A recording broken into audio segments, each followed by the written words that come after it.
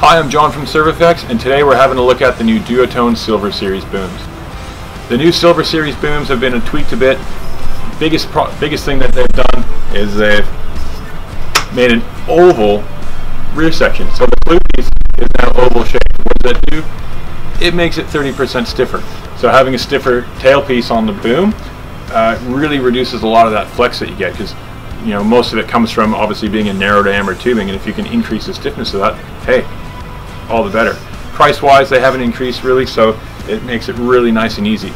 Up the top, they've got the I-front tube boom closure, so that's the lightest head that you can get on the market at the moment.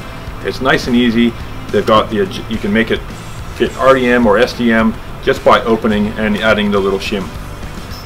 Throughout the whole boom, the grip is quite a rigid grip, but it's a real silky kind of feel, so it's quite a bit durable, and never rig on the gravel and car parks. I don't know why people do that.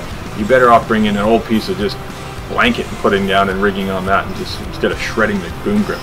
But it is more durable than it has been, and it's nice to see that finally we're getting some good changes through the windsurfing industry. Back on the tailpiece, their nice little cleat. It's just a loop and rig setup. It just pulls through.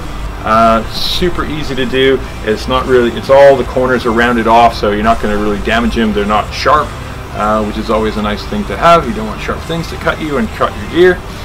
But really, the Silver Series booms have been a fantastic new addition to the Duotone range, and they really allow a nice stiff alloy option.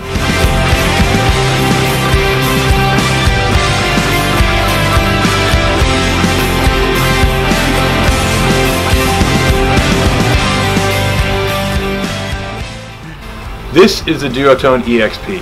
Now the EXP range of gear from Duotone is their price point windsurfing gear. Now this isn't your normal price point stuff, because this is a full prepreg carbon boom.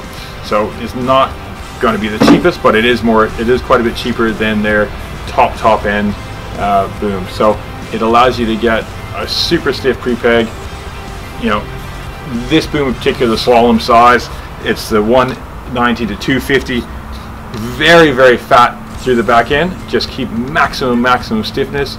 So this will obviously fit up to your much larger sail sizes into the 8s. You've got a nice just pin system, and again, really fat tailpiece, real wide through the clew end, and it just allows a lot of room for your sail. Particularly, if you're running anything a decent cam sail, is getting very wide, and then having the width there allows it to maintain width up here, and that gives you that nice big wide section to have the draft.